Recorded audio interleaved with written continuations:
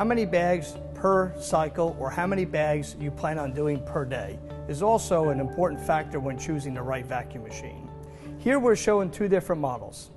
The 31X, which has a 12.5-inch seal bar from here to here, as well as the 45XX, which shows your seal bar from end to end, which is almost 18 inches, 17 3/4.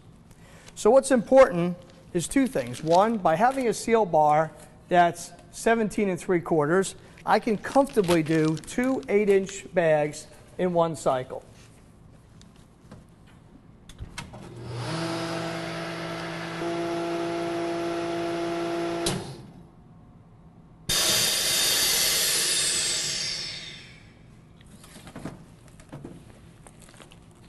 As you can see, we have two bags in one cycle. With the 31X, because my seal bar is 12.5 inches, we can do one 8-inch bag per cycle.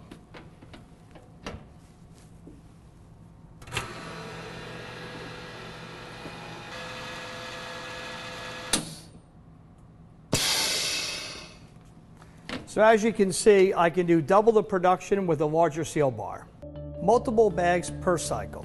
When your production speed is higher than having a single bar machine, that's when you should be looking at double bar machines. What that means is a vacuum packaging machine with a seal bar either in the front, in the back, or left and right. What that allows you to do is, if I was doing these fillets, is to actually have one bag in the front, one bag in the back, and I can do a production of two per cycle now.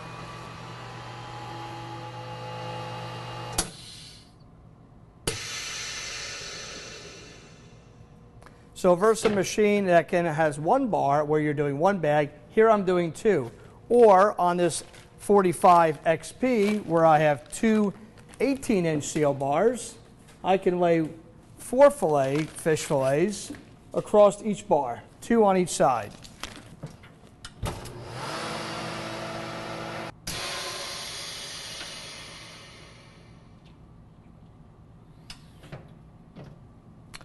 Two bars to double your production.